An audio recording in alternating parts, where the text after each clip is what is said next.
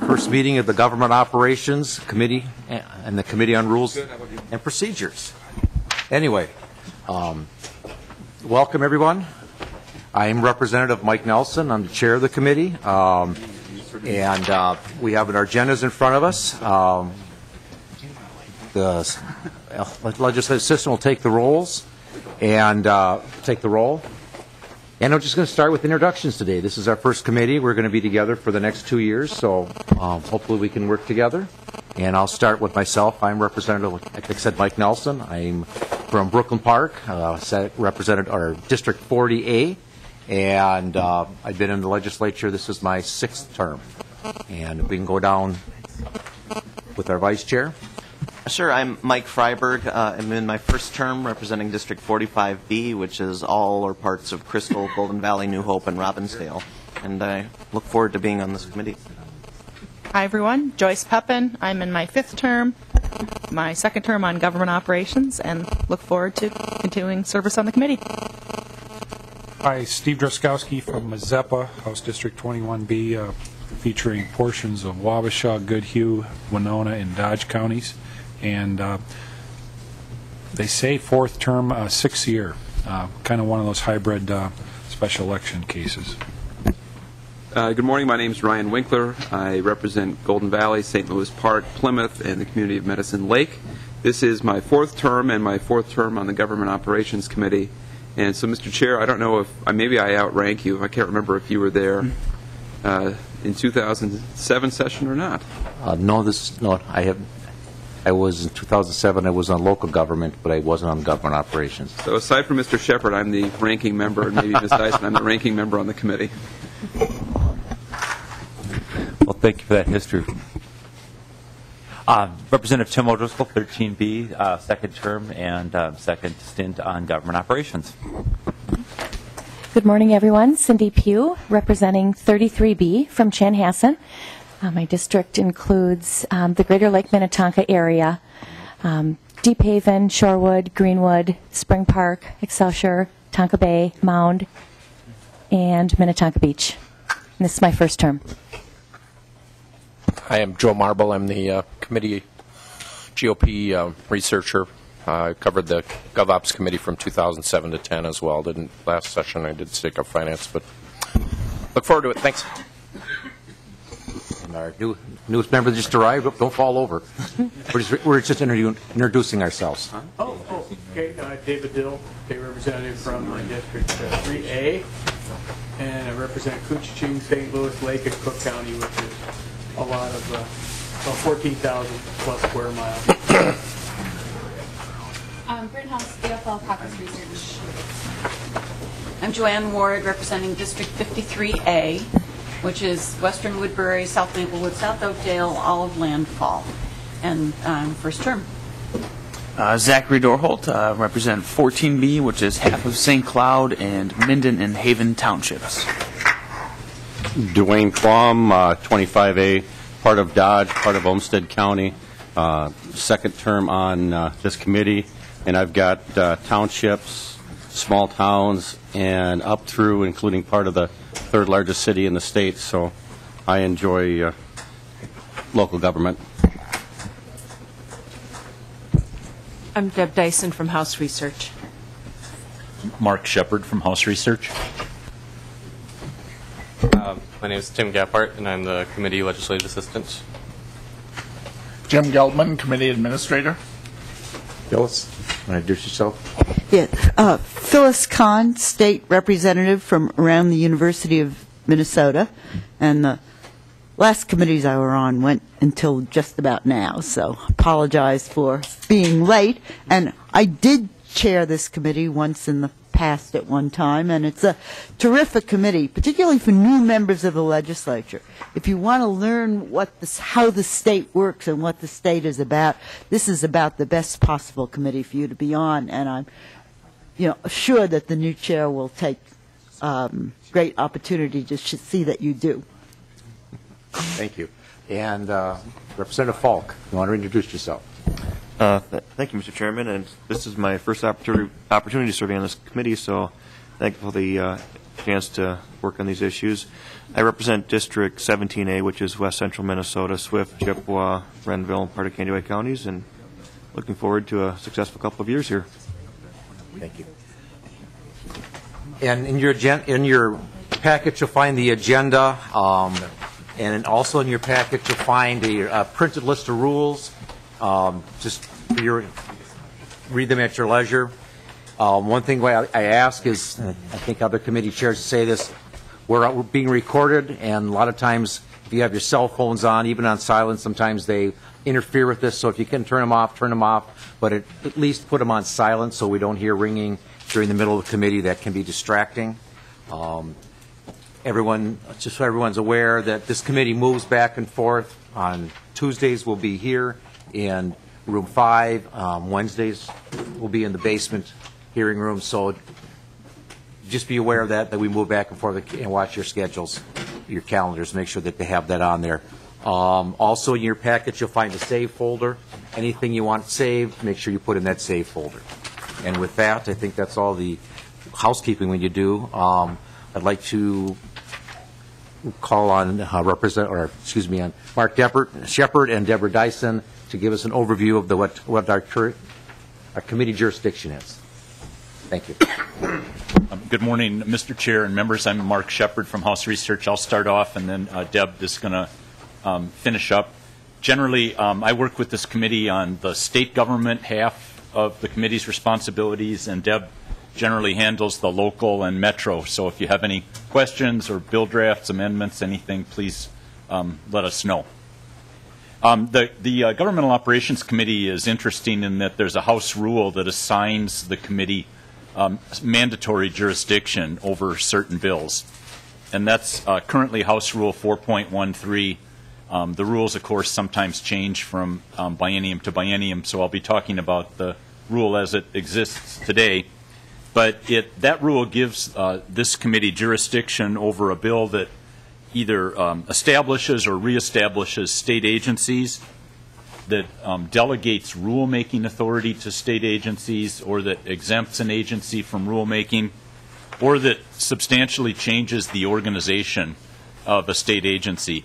So a lot of the bills that come before this committee deal with one of those topics, government organization or rulemaking, and especially as the committee deadlines approach, as the session goes on, the committee typically gets a lot of bills re-referred to it from other committees. And the subject matter can be really varied. It goes across the board from transportation to natural resources to lots of other things. So it's always seems to be something new every day. The rule requires that these bills be re-referred to this committee before they're given their second reading. As the rule currently stands, there's exemptions for the omnibus finance bills and some exemptions for other finance bills. But otherwise, the committee gets a lot of re-referrals. So one of the kind of bills that the committee hears are bills that deal with rulemaking.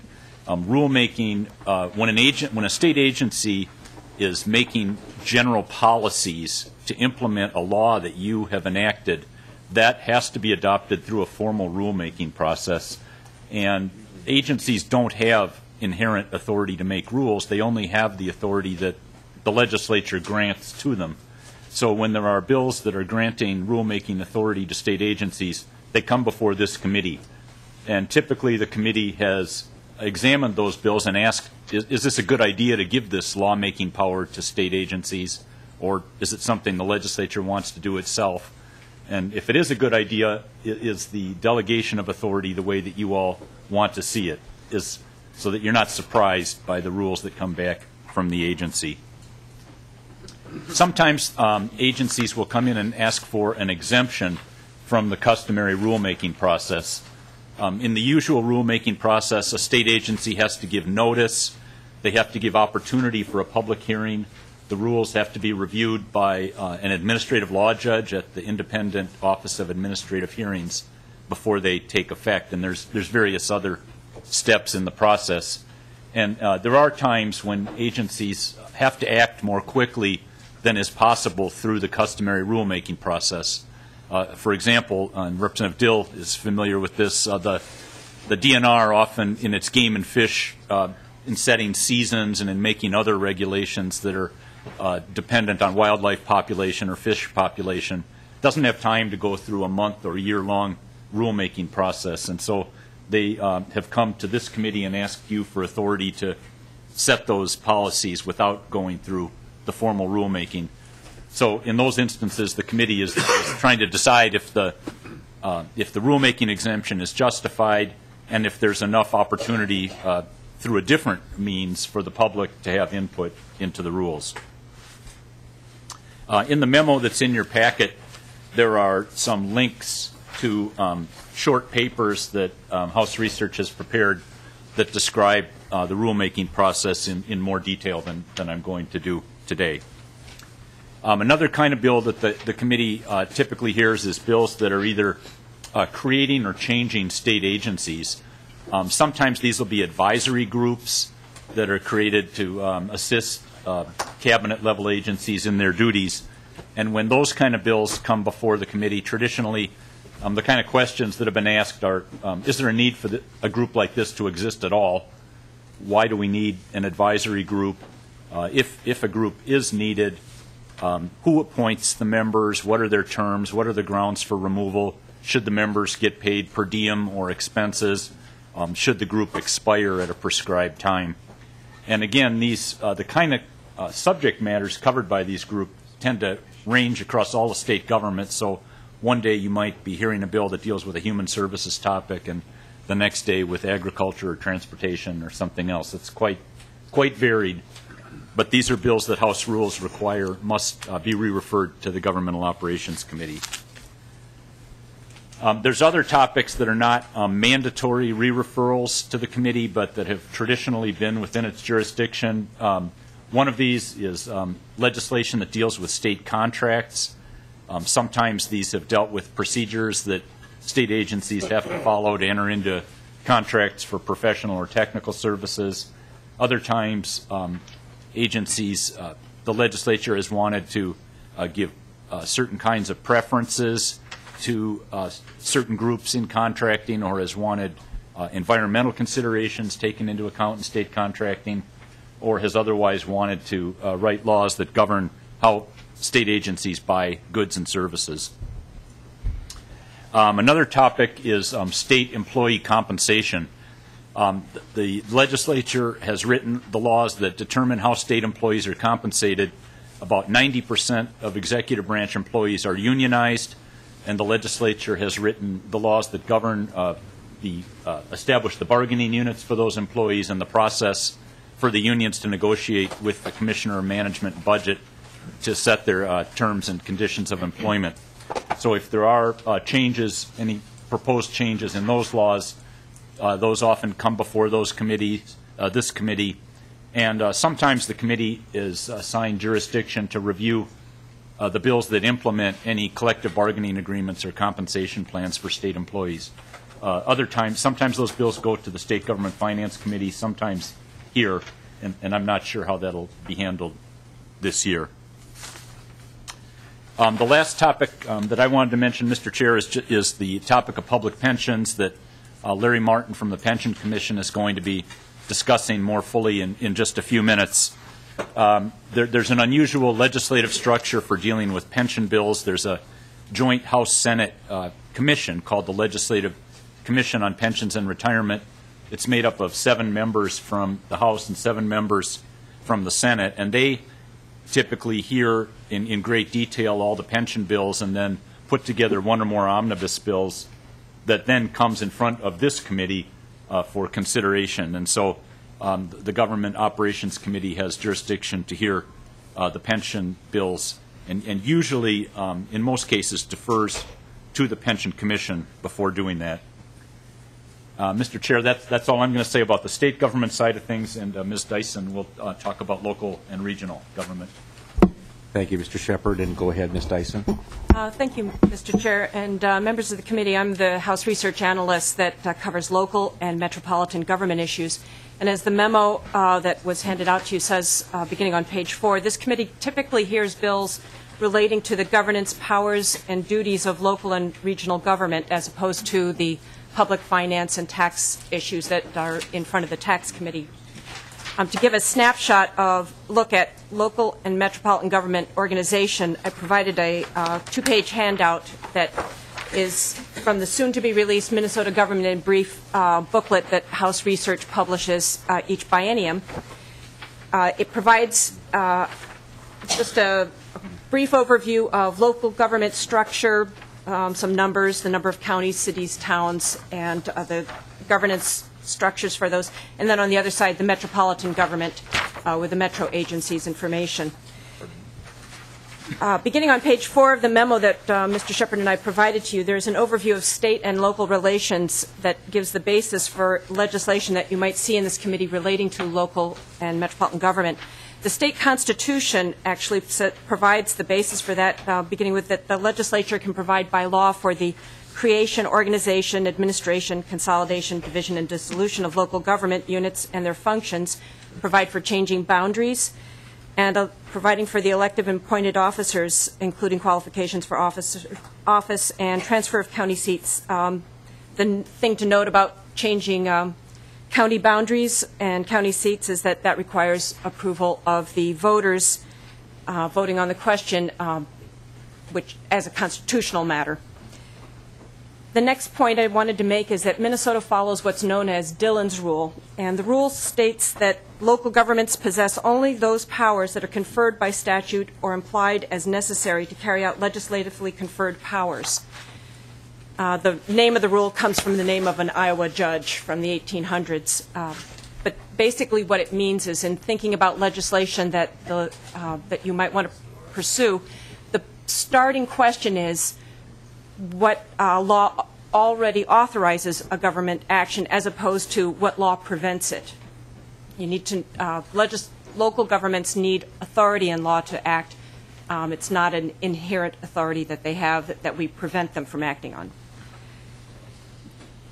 The Dillon's Rule is mitigated in its severity by two actions that the legislature has taken over time. One is the authority for cities to adopt home rule charters. The Constitution allows the legislature to authorize any local government to adopt a home rule charter, but at this time only cities have general authority to establish home rule charters. And then the other is the authority of cities and towns to legislate for the general welfare. A home rule charter is a local constitution, essentially, and it can provide for not only the governmental organization of a city, but also for the substantive authority to be exercised by the governing body for the community. It has to be consistent with the state constitution, and state law can override a charter provision. And the other thing cities have to do in adopting a charter is that it has to be approved by the voters. There's only one county in the state that has a home rule charter, and that's Ramsey County, and that was by special law in 1987, I believe, and it was approved by the voters in 1990. There have been a couple of proposals in recent years for some other counties in central Minnesota to establish home rule charter, but for various reasons that those bills haven't proceeded. The other authority in law that mitigates that severity of the Dillon's Rule is the ability to adopt ordinances for the general welfare. And cities have this authority and towns do. Counties do not have general welfare authority, although there is a statute in the health laws that counties sometimes use to provide for the general welfare within the context of that statute. So within that broad state-local relationship, you're going to see two different kinds of bills in this committee relating to local and metropolitan government. First is general legislation, and general legislation affecting all local units of government within a stated class, for example, all counties or all towns in the 7-county metro area or all cities or cities of a particular class. And the types of bills that have come before the committee in the past along these lines in general law relate to purchasing and contracting, much like with state government, employment of municipal employees, exercising joint powers and other forms of cooperation, boundary adjustments, that's the annexation, detachment, consolidation of cities and towns, and then mandate relief has been a topic sort of in a broad sense that has been before the committee in the past. Land use, planning and zoning, eminent domain, open meeting law, subjects like that. And some of these overlap with other committees, but will either originate in this committee or come to this committee at some point. The other type of legislation relating to local government that you'll see in this committee is special legislation. And that's special legislation is when the bill affects a particular member of a class, so a particular city or county or town. And that it's often the case that the local unit of government is seeking some authority but doesn't want to affect all units of government within that class, all cities. They want it just for that one city. And part of the questions that you'd be asking is, why just this city? Why not every one? An example that seems to come up almost every year is a bill that would authorize a county to change certain offices from elected positions to appointed positions.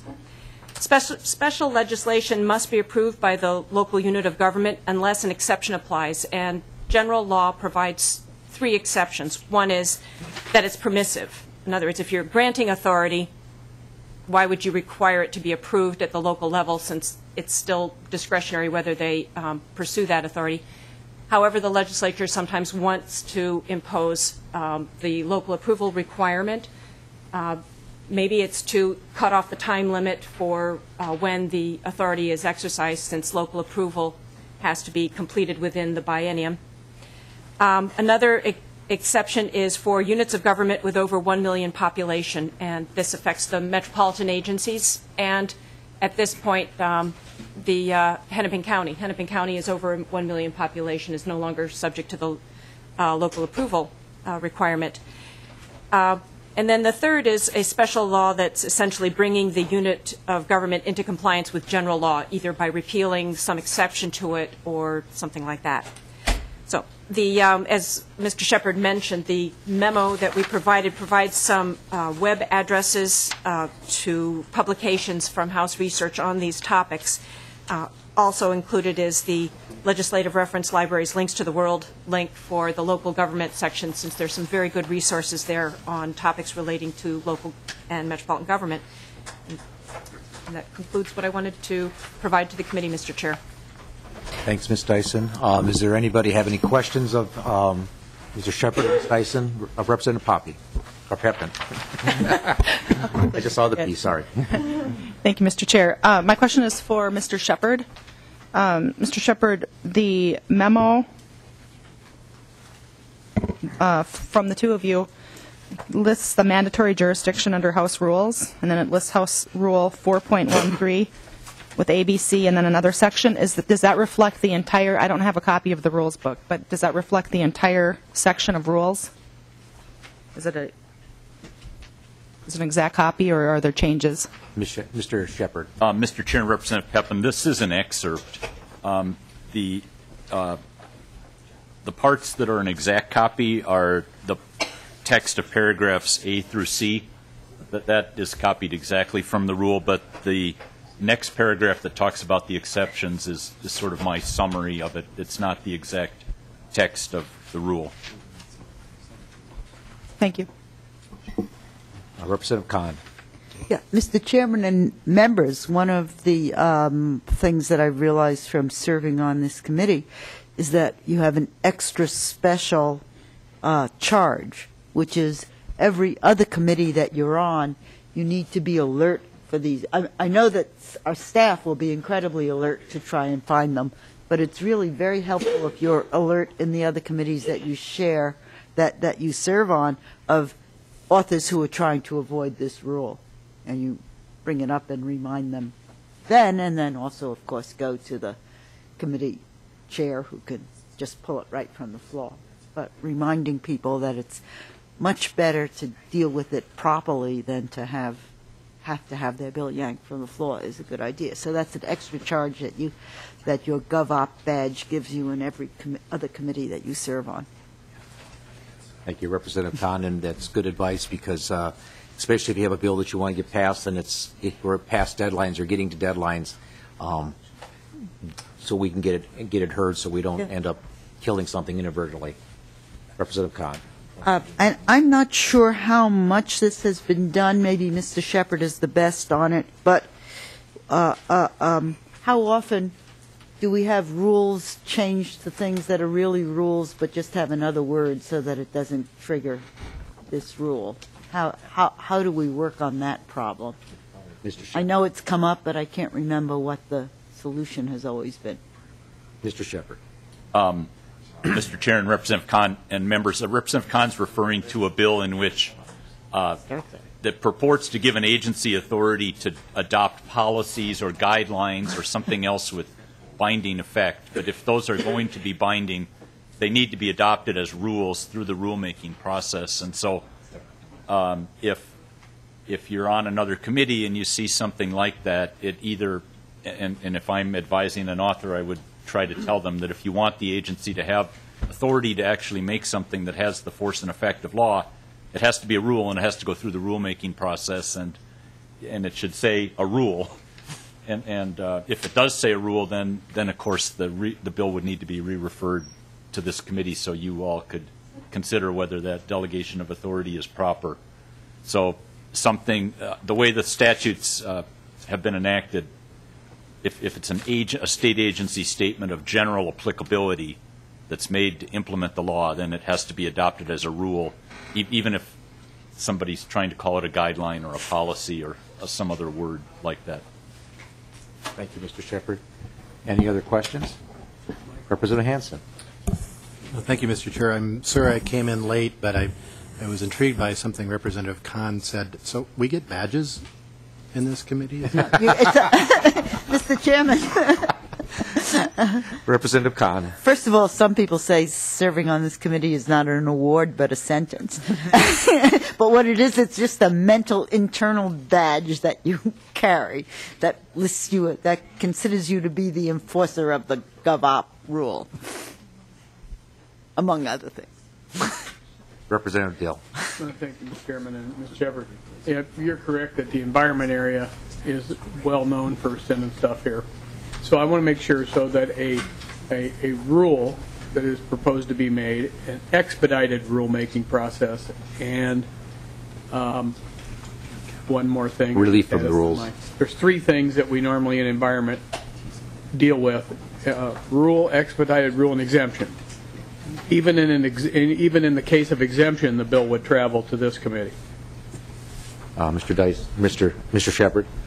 Mr. Chair and Representative Dill, that is correct, and for that reason, Representative Dill and other legislative authors of the Game and Fish Bill have the DNR typically is asking for authority either that affects rulemaking, and so that bill quite often is re-referred to this committee, and the committee wouldn't consider the whole game and fish policy, but just usually one of the staff here would try to direct your attention to the usually very limited number of provisions that are within the jurisdiction of the committee.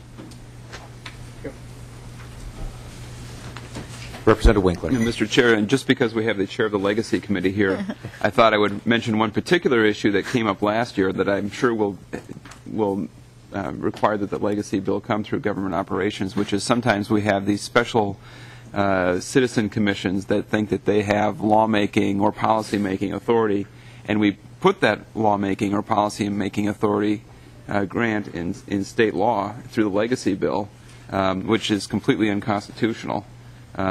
Even though it keeps getting signed into law and they keep exercising it. So I'm sure that with the chair of the Legacy Committee sitting on GovOps this year, we will not have anything similar to that going on in the future. Well, with the former chair of Representative Khan. GovOps, Mr. Chairman, with the former chair of GovOps sitting by my side, also a member of the Legacy Committee, I'm sure we'll have a good time looking at that.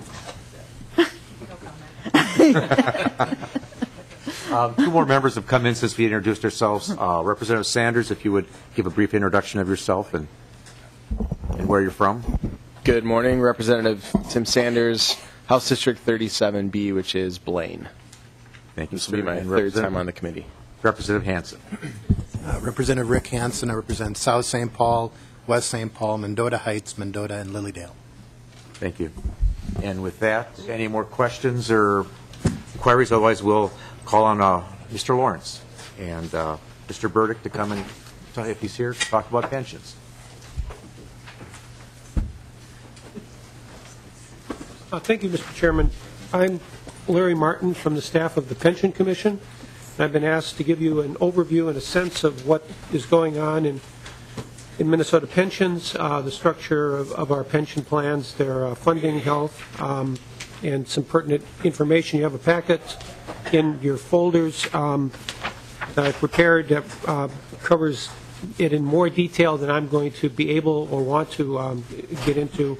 I've given you this amount of information in part to help answer questions, perhaps, as you have them, and to give you some information that may be of some interest to you when you have a free moment.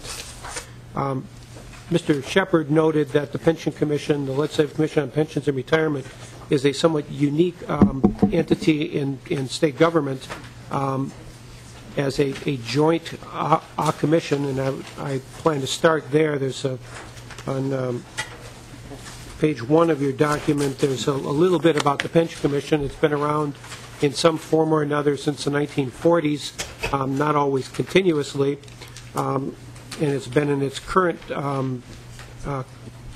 status as a permanent commission of the legislature since 1967. The commission is made up, as Mr. Shepard noted, 7 members of the House and 7 members of the Senate. In a heartening development, different from past decades, the Pension Commission was actually appointed yesterday. It usually occurs in February or March, making the first year of the legislative session more entertaining for both the members of the commission, I'm sure, and for this committee, because it delays the work product of the Pension Commission potentially. The Pension Commission, well, pensions were not always part of this committee's total jurisdiction, or at least not all pensions were. Historically, if you look at going back to the 19th century or the 20th century, pensions tended to follow what the employee covered by the pension plan, where they landed. So judicial pensions ended up in the Judiciary Committee, teachers' pensions ended up in the Education Committee, police and fire probably ended up in the Public Safety Committees, and so on. It's only been in the last few decades, perhaps, that pensions have been consolidated, or the look at the legislative oversight and supervision of public pensions has been in your committee, once called Civil Administration and now called Governmental Operations. The Pension Commission, back in the 60s and 70s, really functioned as the joint subcommittees of the House and Senate on pensions. And indeed, the membership of the Pension Commission in those decades was drawn from this committee and from the counterpart Senate committee. That's not been the case for some time now.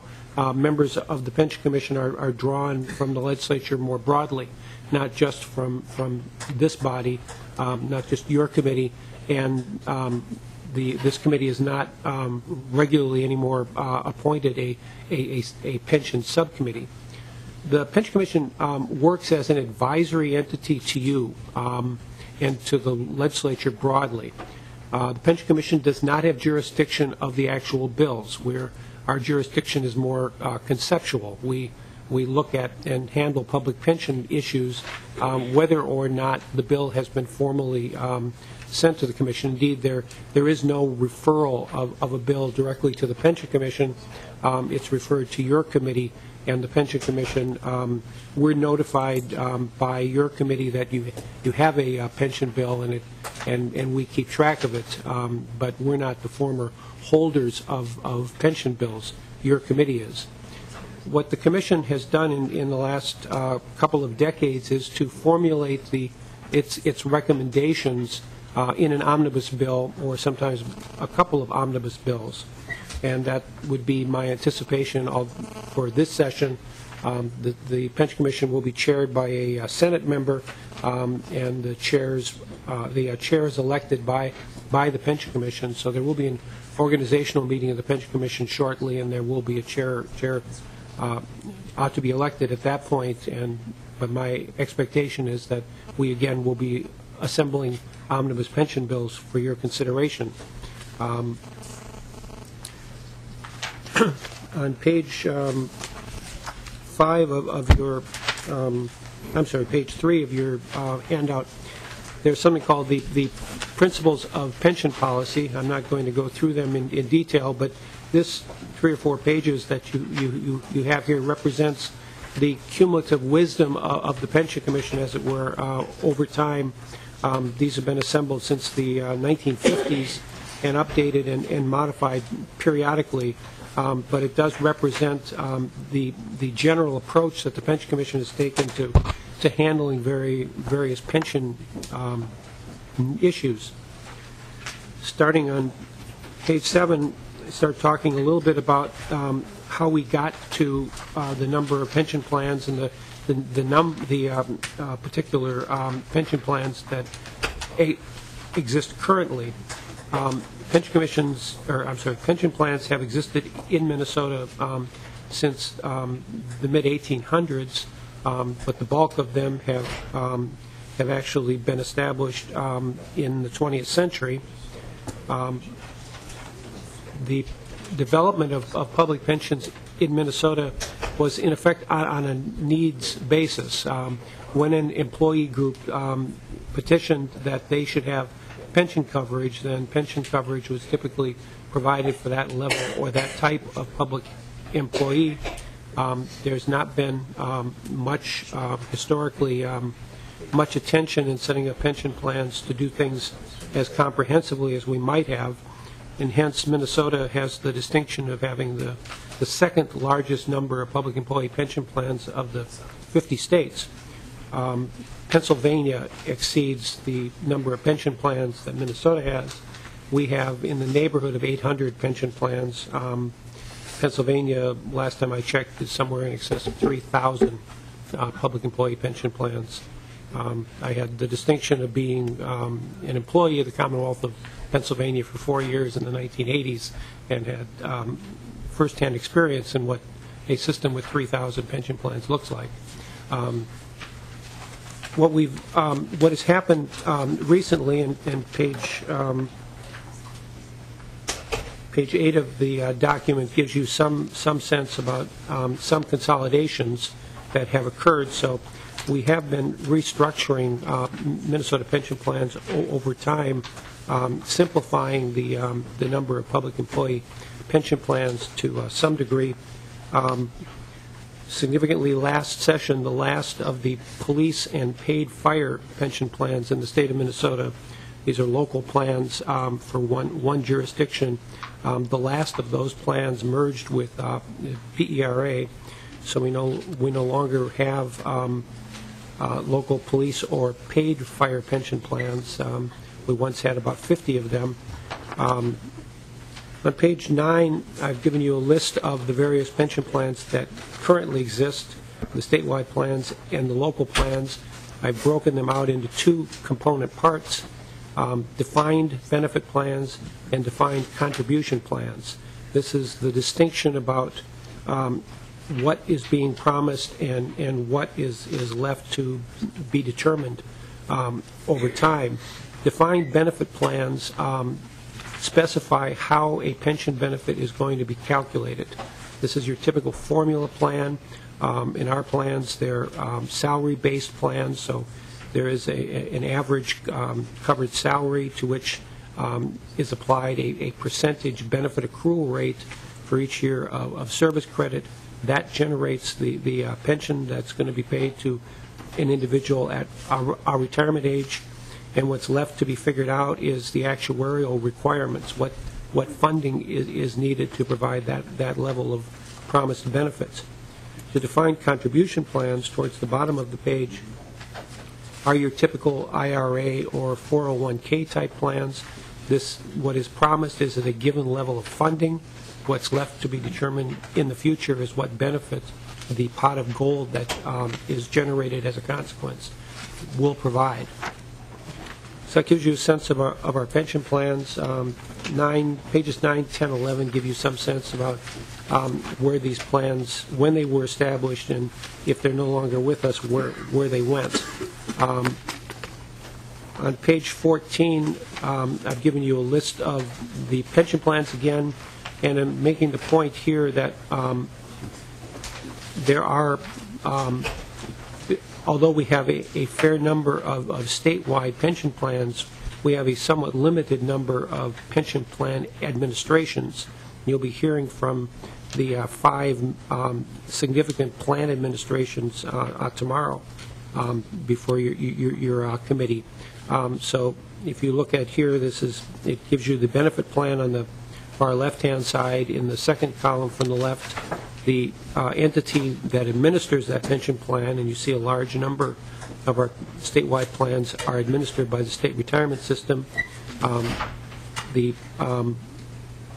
of the plans have their own pension fund, others are commingled with another pension fund, and for our statewide plans, you're looking at the State Board of Investment as the investment authority.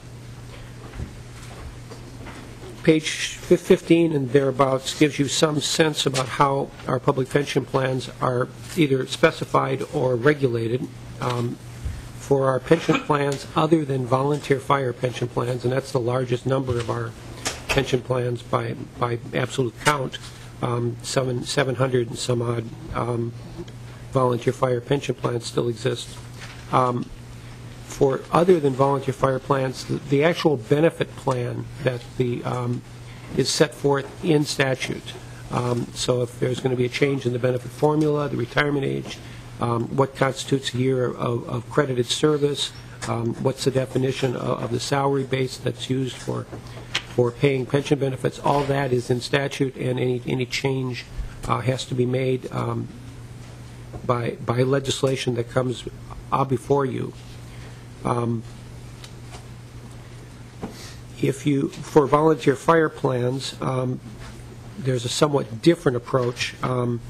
The Minnesota is unique or relatively unique in having our local pension plans in the form of nonprofit corporations. Each of the volunteer fire relief associations are an independent nonprofit corporation under Minnesota law. They're not a municipal trust fund. They're not a municipal account, as would occur in Pennsylvania, for instance, but are a freestanding corporate entity separate from the city that they serve. We do not specify the pension benefits payable by each of the 700-plus volunteer fire plans. We do set certain minimums and certain maximums. Minimum age for retirement is typically 50, or is 50. Maximum benefit is set forth. Other requirements that are for pension benefit from the volunteer fire plan may be specified, or other limitations imposed. Our plans, if you turn to page 17, the federal income tax qualification issue, pension plans are regulated by the federal government to a greater or lesser extent. Public pension plans are exempt from some of the more onerous parts of federal pension plan regulation as governmental plans. The Employee Retirement Income Security Act of 1974 is the baseline federal law on pension plans, and pension plans that are qualified as exempt organizations under the federal tax code have certain advantages. Money can be transferred from tax-exempt entities, qualified pension plans, without having any taxable impact to the individual member. Our statewide plans all have determination letters. Our Internal Revenue Code section 401 tax qualified plans. it's less clear or less well-defined about whether any of our or many of our volunteer fire plans have tax qualification letters. Mr. Chairman? Representative Khan. Do you have a question on this specific issue right now, or do you want to wait? We can go. You can ask the question, Representative Khan. Okay. I don't remember this as an issue coming up. Have we ever discussed that in the Pension Commission, this tax qualification letter? And have these, what's the answer if this is a requirement and they're not doing it? Mr. Chair, I'll Representative Khan. The issue doesn't come up very often before the Pension Commission. I remember maybe 20 years ago, 15 years ago, it might have come up when the federal government on occasion decides to be more onerous in its regulation. Most of the time, there's enough for the Department of Labor and the Internal Revenue Service to do, keeping track of the hundreds of thousands of private sector pension plans, and they don't tend to get into public pension plans. When it comes up, it's usually with respect to individuals who want to take their lump sum volunteer fire pension and move it into a private investment when they retire, rather than having it be a taxable event. And then it tends to come up, but it tends to come up on a local level. Recently, there's been some concern or some interest with respect to what forms have to be filed with the Internal Revenue Service. And they're the League of Cities and the State Auditor's Office have been working with the volunteer fire plans to resolve that issue. And I have heard about their workings, but I'm not a first-hand participant in that. So I think there is someone from the League of Cities here, and at some point it may be advisable to have someone from the State Auditor's Office give you some information on that beyond what I can provide. Representative Khan. Is there a good reason for the state to become proactive in this issue? I mean, we could, even if it's a federal form, we could say, hey, you got to file it for some reason or another. Mr. Martin. Mr. Chair, Representative Khan, it would always be a good idea to have these pension plans run as straightforwardly and as streamlined and fully compliant as possible. The problem with volunteer fire plans in particular is they are local administrations. You're talking about individuals who are presumably expert in their normal line of work, then additionally have taken on the responsibility of being volunteer firefighters, and then beyond that, some of them have chosen to try and administer a pension plan. So it's at their third level of expertise, perhaps, and there is a certain range of expertise that's actually on the ground. People who are willing to spend the time and the effort to run the volunteer fire plan as if it were their primary focus is probably pretty rare. Representative Khan. Mr. Martin, proceed. Members, I would next ask you to look at pages 19 and thereabouts. I talk about actuarial reporting in concept. Back before the Pension Commission was created in much of its current form in the 50s, there was relatively little or no actuarial reporting about our public employee pension plans. Now, regular actuarial work is provided, and several of the next pages that I have for you will give you the most recent results of the actuarial reporting. If you turn to page 21, give you a graph there. Actuarial valuations and actuarial funding is really just a budgeting tool.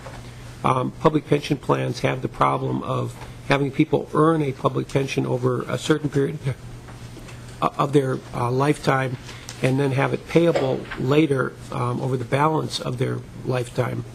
And you can fund these plans in a number of different ways, and the graph that you see here gives you a sense of some of the alternatives. There's something here called pay-as-you-go on this graph. It's the squares. And you can see that if you were funding this just based on what it took to pay the pension benefits that are payable at any point in time, you would get a funding obligation that looked much like this. Negligible in the first few years of the existence of a pension plan, growing over time and finally stabilizing when you have a relatively stable retiree base. But a growing requirement for funding over time. The version of funding that is utilized in Minnesota is the entry age normal, which is the circles that you see in this graph. The idea is to have the obligation to put aside money for public employee pensions on a level basis over time, over the individual's working lifetime, to put it away as a percentage of covered pay. What you see here then is a level line during the first 20 years that's shown on this graph. And this assumes that you have some unfunded pension liability, and that's why there's a change in the line. That's why the flat line drops off. This is assuming if you had a 20-year amortization period, you paid off the whatever unfunded that you had from prior to establishing the plan when you recognize past service credit before the creation of the plan or whatever generates the unfunded, and then you pay it off, you would then again be back on a level contribution without the amortization contribution being their only normal cost. So that's the goal of the plan that has been utilized in Minnesota since the 1960s. For interest, perhaps, there's something here called the aggregate method. It's the diamonds, which tends to start high and trails off. This is the method, in effect, that's being used by our neighbor, Wisconsin. They call it the frozen initial liability method, but since they paid off that very small frozen initial liability that they had, what they're really using is the aggregate method. And that says whatever you have in the bank, whatever assets you have accumulated, that's equal to your accrued liability. And we're just going to throw all the rest of pension costs into future contributions. That method produces no unfunded liability. You've noticed in some of the national summaries of the condition of pension plans, one of the things, the Pew folks come to mind right away, one of the things is they don't bother to tell you what the actuarial method that's being used by each of the 50 states. You don't really know what numbers you're looking at. The other item is that they don't really tell you that the aggregate method produces no unfunded accrued liability. And if your measure is there an unfunded accrued liability or not, if that's a way to determine whether a state is doing well in its public pension plans, just by changing actuarial method and not doing anything else, you can make it look like you're doing better than the entry age normal method states look. The entry age normal method is the most common among the 50 states, but it's not used everywhere. The first of the numbers pages that I have for you start on page 23, and this is a summary of all of our public pension plans for the whole state, and I'll explain to you what to look at to get some sense about what you're actually able to learn from this pile of numbers. I've categorized or grouped plans together by their general type. So the first box of numbers on the left-hand side is the statewide general employee plans. These are the three major pension plans that you're probably most familiar with. This is the state employees retirement plan, the PERA plan, and the statewide teachers plan. Other plans, like the statewide public safety plans, the first-class city teacher plans, the volunteer fire plans, are all in subsequent columns. I give you membership information up on the top, a word that you might not be familiar with, deferred retirees. These are folks who have enough service credit in the plan before they terminated to vest for a pension benefit, have left their money with the plan and will get eventually a pension benefit, but they're not active members at the moment. Another category item, non-vested former members. These are folks who have had service credit covered by the pension plan, have made contributions, have not taken a refund of their contributions, but don't have enough service to vest in that particular pension plan, but have left their money with the plan. So you've got categories of membership up on top. The funding status, the accrued liability is what the pension plan, that portion of the present value future benefits that the pension plan currently owes. Then there's something called current assets. This is the actuarial value of assets. Minnesota uses a method of determining asset values that blends or factors out some of the volatility in the asset numbers. So we're using something that's derived from the market value of assets, but takes some of the volatility that would be in the market value of assets out of the number. And the difference between those two numbers is the unfunded pension liability, and that produces the funding ratio. And for our statewide, total statewide general employee plans, the funding ratio is just over 75%. Means we have 3/4 of all the money that we should have in the bank right now under our actuarial method actually in the bank. Next set of numbers is covered payroll and the benefits payable. This is the total salaries of all the people covered by the plan is covered payroll, and the benefits payable is the annual annuities that are payable out of the plan. Our actuarial method produces something called normal cost.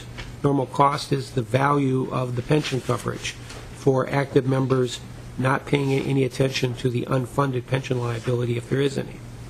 The administrative expenses is what it costs to run the pension plan. The amortization contribution is the debt service on the unfunded pension liability. In Minnesota, we don't amortize unfunded pension liabilities as you might pay off a house mortgage, which is a level dollar amortization method. We use a level percentage of an increasing covered payroll method. What that does is it levels out from a financing and funding standpoint our contributions over time and doesn't overtax one generation as compared to another on a percentage basis. But it during the early years of the amortization period doesn't pay the full interest on the unfunded. So it's an amortization period, but it does have built into it some ballooning of the ultimate pension, ultimate amortization payments that are needed. Then towards the bottom of the set of numbers is the contributions and or state aid that comes to the plan. On the very bottom is the total requirements versus total contributions, or are we putting enough in this year to our pension plans. If there's a deficiency, it's not in brackets. If there is a surplus, it would be in brackets. Most of our pension plans have a deficiency. Our contribution levels are lower than our actuarial cost levels, and that's a potential problem. The succeeding pages that I have for you, 24 and so on, are the fund-specific information, the same information that's presented on the prior page, but for a particular pension plan or a group of pension plans. And you can run through those as you see fit. On page 29, I try and give you some historic sensibility about funding in Minnesota. It's the funding progress from 57 to 2012. It gives you the snapshot view of the MSRS general plan, the three major plans, and the St. Paul teachers plan, and all Minnesota public pension plans grouped together for some snapshot periods, 57, 75, 92, and 2012. Just to give you an idea, are we better, worse, where are we? And you can get a sense that of the continuity of our results. You can look at while the dollar amounts have changed considerably, the contributions and the funding requirements haven't been as dramatically changing over time. Pages 31 and for several more pages are some charts that give you some sense about funding ratios, normal cost contribution levels, showing you historically over time in a graphic way that might be of interest to you. Page 47, and for the next several pages, I have some information on the demographics of our pension plans. Pension costs are a function of the benefit plan, what you're promising, and the people to whom you're promising it. And this gives you some idea of what the people in our public pension plans look like over time. I have information for selected years and then 2012. So 1985, 90, 95, 2000, 2005, 2010. How many people, what's their average age, their average covered salary, their average length of service, that sort of information that may be of interest to you. On page 55 and 56, 57, there's some information on gains and losses. As part of the actuarial evaluation process, the actuary tries to figure out why the unfunded pension liability went up or down, and looks at what might be producing increases or decreases in the unfunded accrued liability. Because we assume that salaries are growing at a certain level, we assume that we're going to get investment income of a certain level, that people die at a certain time. We have actuarial assumptions that are used by the actuary, and to the extent that there are deviations from those actuarial assumptions, they're either gains or losses. And this gives you a compendium, a sense of the magnitude of gains and losses and the relative experience, positive or negative, over time. Page 59 has to do with post-retirement increases. Our pension plans generally include, as part of their pension plan, at least the statewide plans and the major local plans, post-retirement increases. And this sheet gives you a sense of the post-retirement increases payable over time to our various plans. They're grouped together by who administers the plan, so all the MSRS plans are set forth in one column, all the PERA covered plans are set forth in another column, and then the various teacher plans. On page 61 is some information about investment returns. If in a well-funded pension plan, a plan that's funded according to actuarial principles, something in the neighborhood of 3/4 of the ultimate payout from the pension plan is going to be generated by the investment program. Contributions will be the other 25% or thereabouts. And so investments is a very important part of what's going on in public pension plans. This gives you some information about the investment returns of the State Board of Investments, which is the first broad column here, and it gives you, compares those numbers with the major local plans, the former Minneapolis Teachers Plan, Duluth Teachers, St. Paul Teachers, and the former MRF. So this gives you some sense. These are calendar year rates of return, so it's where the numbers are here, or the 2012 numbers are good for the end of 2012. You can see some volatility in these numbers. I would draw your attention to 2008. 2008 was a very bad year for public pension plans and all other pension plans. This is part of the impact of the Great Recession of 2008, and the State Board of Investment had a 26% loss. That was worse than the first-class city teacher plans. On page 63, I have some information. It's really an update item for something I did a couple years ago. In 2010, to address the the funding problems, the financing problems created by the Great Recession of 2008, the legislation was enacted that modified, downsized a number of our public employee pension plan promises. In many cases, post-retirement increases were reduced or not paid for a period of time. Vesting requirements were increased in some cases, other changes made, and pages 63, 64, 65 try and give you a sense of what the impact of that 2010 benefit change bill had on the unfunded pension liabilities of our pension plans. On page 66 and 67, I've tried to give you some sense of what it did to, I'm sorry, on page 66 and 67, I've given you some sense about what the impact was on normal cost and what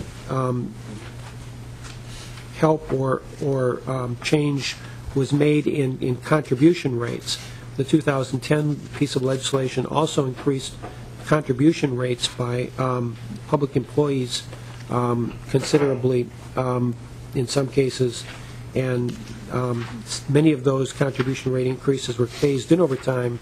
This tries to give you some sense about what the costs of the plan look like as compared to the modified contribution rates. Starting on page 69, and for the balance of the document, I've given you some narrative about some pension problems that either will come up or might come up over the next biennium. I think I'll spend most of my time here talking about the first one, which is the contribution rates, the contribution odd deficiency. Many of our plans have contribution odd deficiencies, and some of them are growing to be quite serious. Whether it's time to panic or not is a judgment call. At some point, well, I think it would be wise for this committee, if you're interested about the contribution rate issue, one of the information sources, or two of the information sources that you probably ought to contemplate hearing from are the State Board of Investment and the state economist. What's going to happen in our public pension plans is largely going to be driven by the economy and by the investment markets. And whether this is a temporary bad period that's going to be reversed by future economic gains and investment performance or not is something I can't tell you with any assurity. It's not something I take a look at or prognosticate about. But the State Board of Investment does gather information from its investment advisors as to their outlook for the next decade or so, and they can give you some sense about where they see things going. And the state economist can presumably give you some sense about what's going on in the state economy, in the national economy, and what that may portend. If we're going to fall into a double dip recession, that's going to make things very, very difficult. If we stay stagnant as we are right now, we're also going to have a less difficult but still difficult period if there is going to be a somewhat vigorous recovery at any time future, and a shifting from bear markets to bull markets in the investment markets.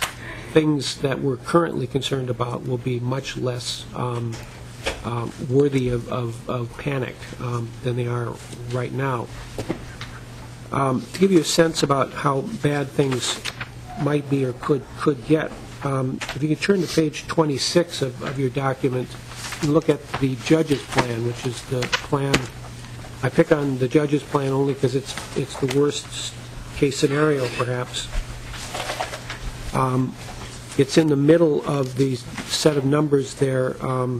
This is a small plan, covers only 300 or so active members. It's a plan that was set up relatively late.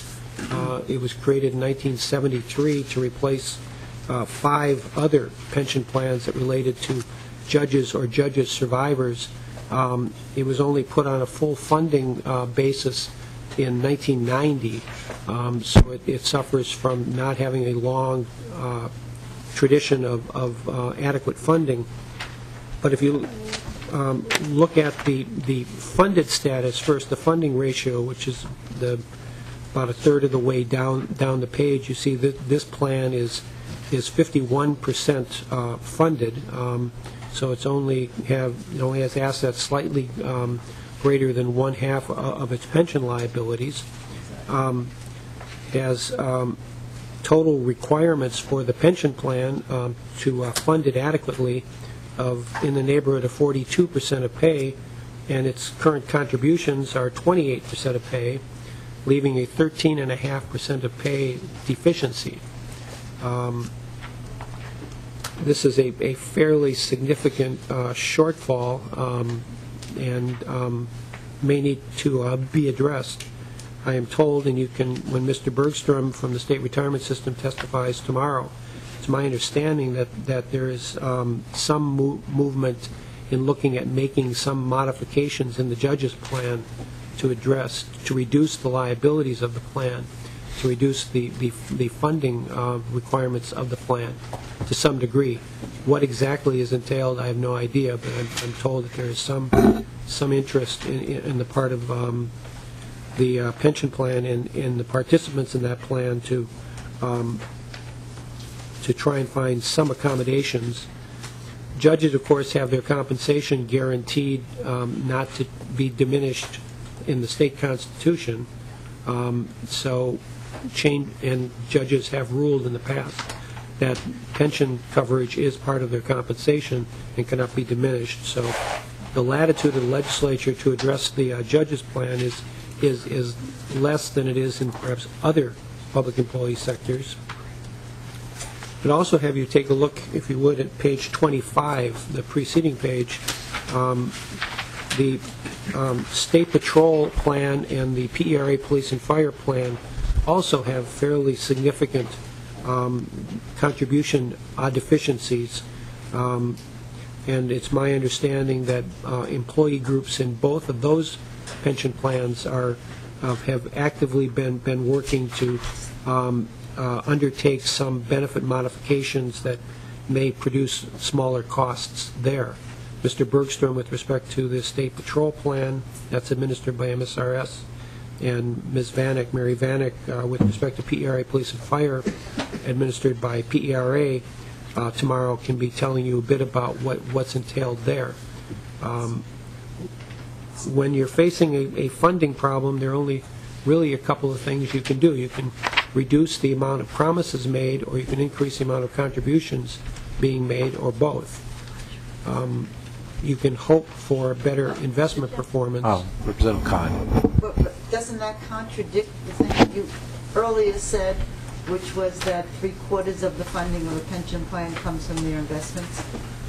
Mr. Chairman, Representative Kahn, there was a prefatory part of that statement, which is in a pension plan that's funded on a full actuarial basis, 75% of the money comes from investments. If you put the money in during the person's working lifetime, then it's there to grow and produce that 75% of the total outlay.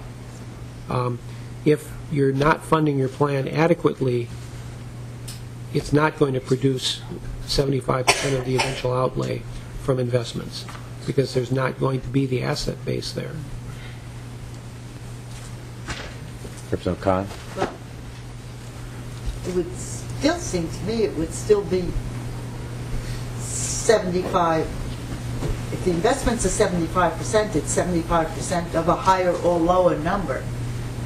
But I would think the 75% would still, whole, obviously over a long run, not in a year like 2008. I remember we were complaining about some of the funds that had all of their money in cash in local banks. And unfortunately, I think I was really wanting to look at that in 2008, and unfortunately in 2008 they all looked like geniuses. Because they all had, but no one would say that investing in cash in a local bank is a really good investment strategy for the long run. Mr. Martin. Yes. Mr. Chairman, Representative Kahn, what you're thinking of perhaps is more the defined contributions setting where the pot of gold is the benefit. When we have a defined benefit plan, though, you've defined what's going to be paid out, and you have to find a way to fund that. And the money has, if you don't have it coming in while a person is actively working, it's not going to be there to generate investment performance. You turn to page 26 again and look at the legislator's plan or look at the elected state officer's plan. They're examples of plans that are not being funded on an actuarial basis. And you can see, if you look at the assets of those plans, they're either zero or essentially zero. The elected state officer's plan has never been funded on an actuarial basis.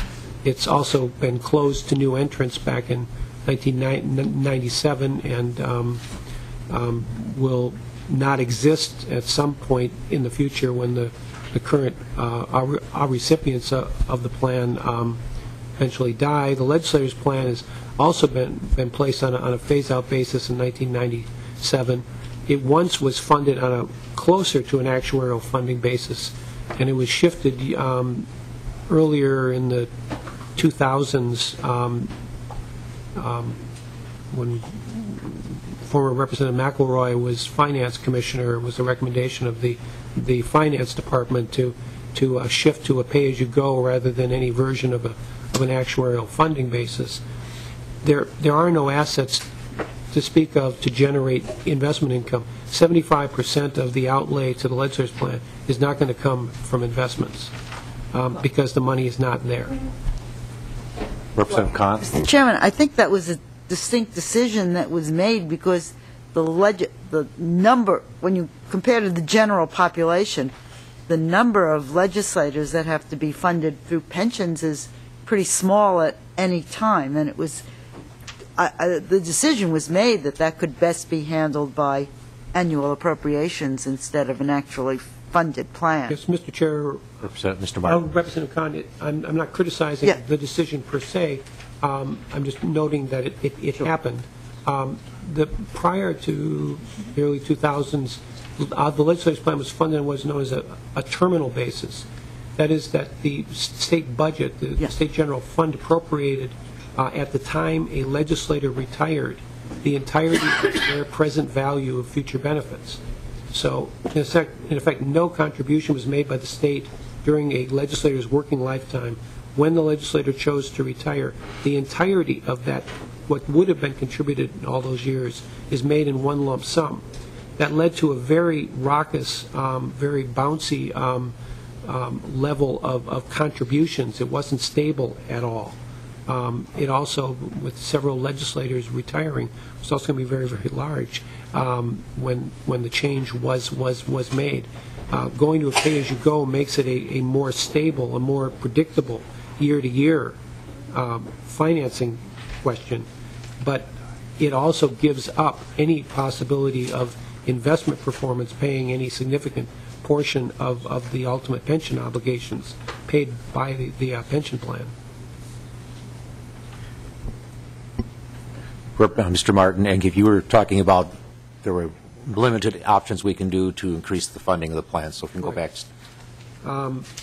If we're going to, if our funding is really at a crisis and it's not going to be resolved by the economy turning around and the investment markets turning around, if we're going to meet our promises, we're going to have to do one or a combination of those things, increase contributions or reduce benefits or both.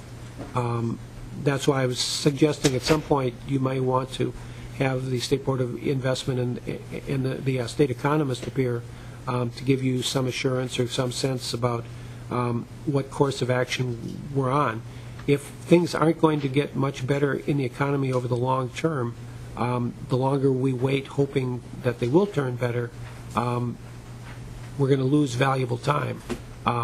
If they're going to be bad news, we better start making contributions at higher levels and doing it as early as we possibly can. If things are going to get better, then this is of attention. This should merit your attention, but concern close to panic is not yet,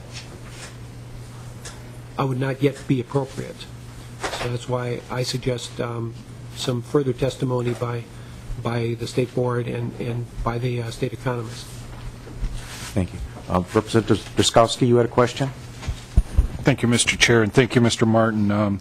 Mr. Martin, I'm just looking for the total unfunded liability number. I believe it's page 23. Is that the $16.66 billion? And if it is, I'm curious, is there a table in here that shows that unfunded liability number over time, or is there a place we can go to find that as well? Mr. Martin. There's not a place, yes, Mr. Chairman, Representative, there's not a place in this packet right here that shows you that. The Commission's website, if you go to just Google LCPR, there is some, under the reports section of the website, there is this kind of information for numerous years back. We also have individual funding information all the way back to the first actuarial evaluations for each of our public pension plans set forth in tables on the website. And I'll send you a link to those. Thank you. Mr. Martin. That would conclude my presentation. Happy to answer questions if there's time available. Is there any more questions that we'd like to ask Mr. Martin? Representative Khan.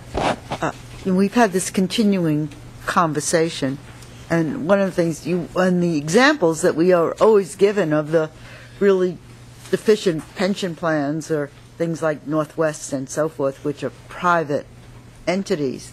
The thing that that I've always said, and of course I never know how well we're tracking on it or not, is that it doesn't make any sense to have a future date that a plan has to be fully funded for public employees, because we know we're always going to have police. We're always going to have.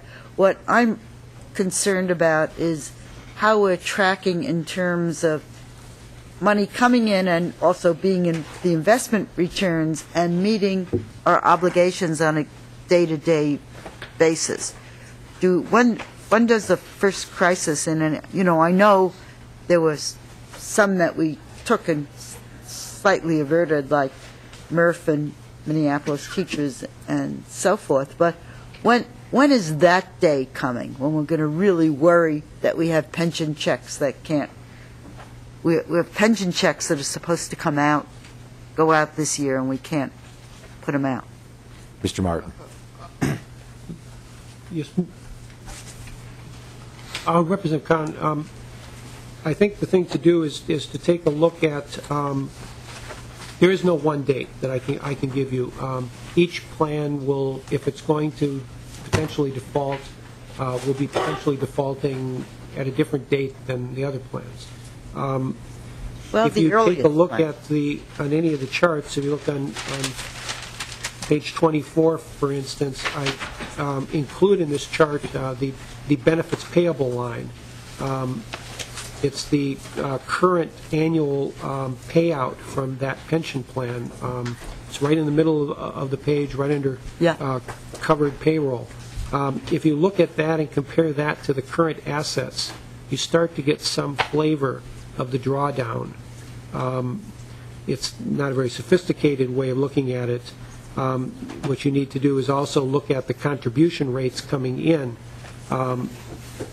You have the date that you're going to default is when that benefits payable line exceeds the current assets plus the annual contributions. There are projections that are required as part of our actuarial valuations that do look at this question about the relative strength of our funding as compared to our payouts. That's harder to capture in these charts, but it does exist. It's a recent addition, something that the Commission added to the standards for actuarial work in 2010.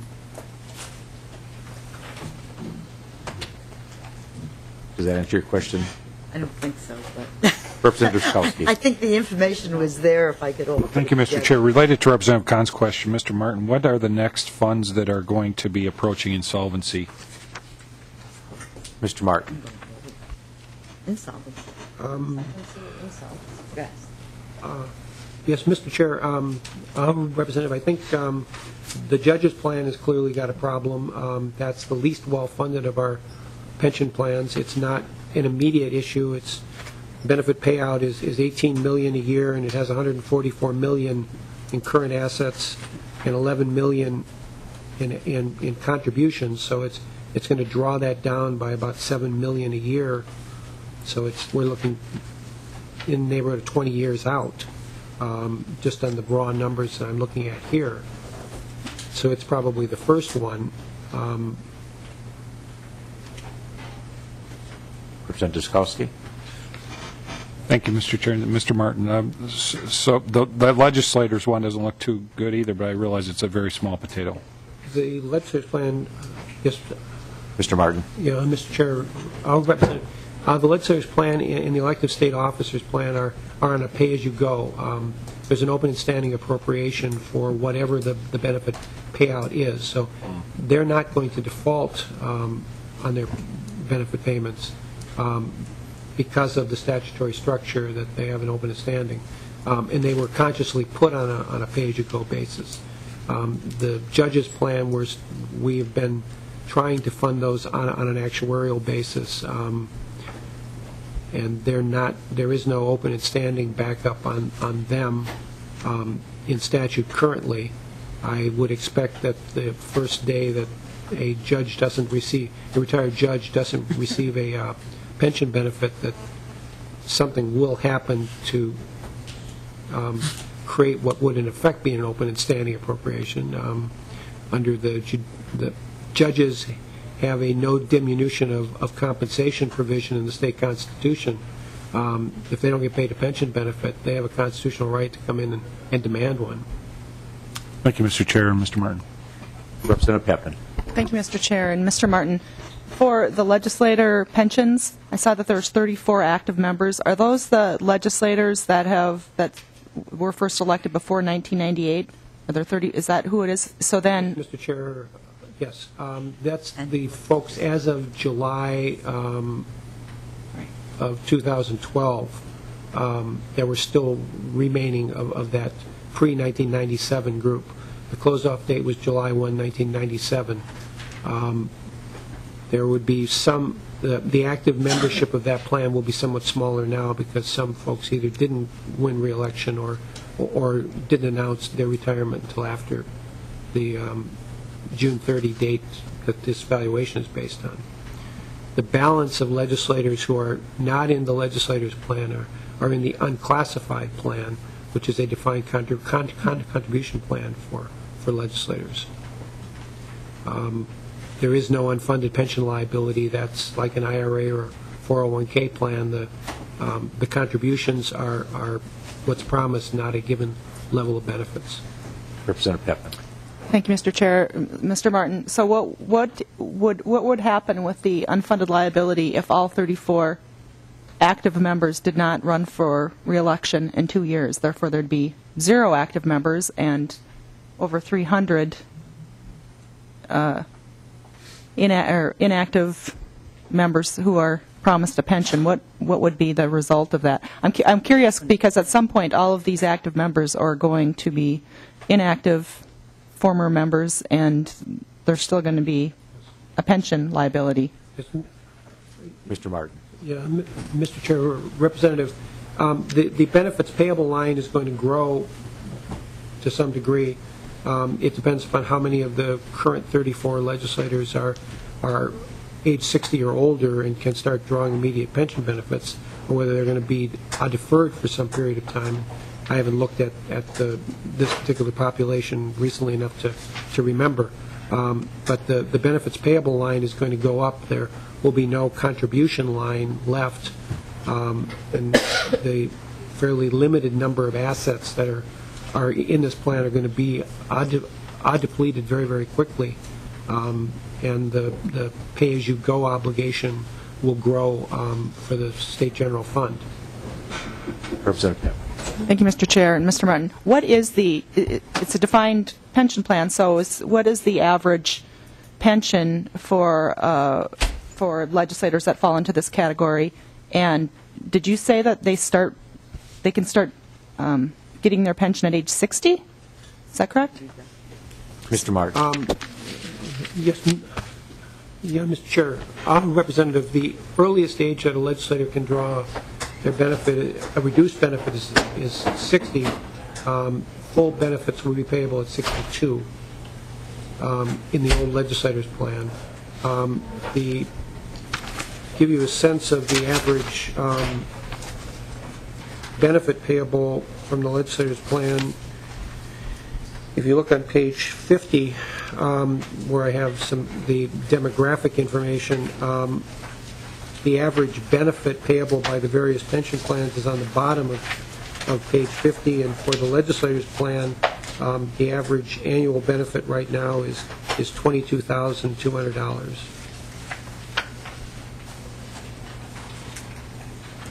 This would be the 2012 column, and the legislators is about the middle of that bottom chunk of numbers. 6 lines up from the bottom, yeah. Thank you.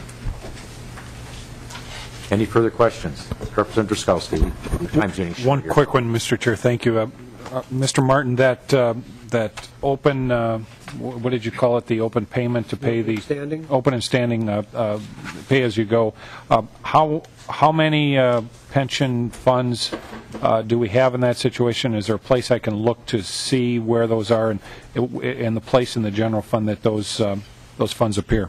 Mr. Chair, Representative, only the elected state officers and the constitutional officers have an open and standing appropriation I'm aware of.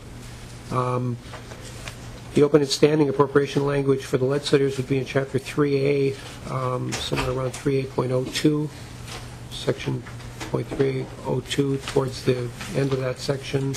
And then there's also one later in 3A related to survivor benefits for the elected state officers. It's in 352C as in Charlie. That may actually send you back to an old, a no longer printed section of statute. There are some open and standing appropriations in the pension area related to state aids. For instance, police state aid, fire state aid, for police state aid, for instance, give you a sense of our state aids. It's a topic that I do discuss in the packet. If you go to page 77, I have a listing of all the various state aids that are payable related to pensions, and several of those have open and standing appropriations. Police state aid is money coming from automobile casualty insurance premium taxes and is redistributed to municipalities to help offset their employer pension costs for police officers. Fire state aid is the proceeds of the insurance premium tax on fire insurance and is given to fire departments to offset the cost of fire pensions. The amortization aids that you see, there are three of them. There are either open and standing or they're derived from open and standing appropriations. The PERA aid is also an open and standing. So several of these. Some are in the jurisdiction of the State Government Finance Division, and some are in the jurisdiction of the Tax Committee. The Police and Fire State Aid, the amortization aids are in the Tax Committee. The MRF, open and standing appropriation, the old Minneapolis Teacher TRA, Duluth Teacher, St. Paul Teacher aids are in the State Government Finance Division area. Thank you, Mr. Chair. Mr. Martin. Thank you. Before we adjourn, I'd like the pages to introduce themselves. These are going to be the pages that are going to be with us. And I neglected to do that earlier. Just stand up. Yeah, stay here. Hi, Mr. Chair, members. My name is Will Ishii. I graduated from the University of Minnesota in 2011 in political science. I interned in both the House, or the Senate, and the governor's office, and I joined the Guard a year ago and just got back from basic training this last summer, so happy to be here, and I look forward to working with all of you. Thank you, Chair. My name is Nasir, and I'm the product of two continents. I was born in the Horn of Africa, and I grew up there and educated in Minnesota, and graduated from the University of Minnesota with political science and sociology of law and African studies, and now I'm here. So I'm so happy to be here. Thank you, and thanks everybody for paying attention, and that was a rather dry subject that we had today. We will continue this at our next meeting, and just a reminder that our next meeting on Wednesday will be in the basement hearing room. And with that, the meeting is adjourned.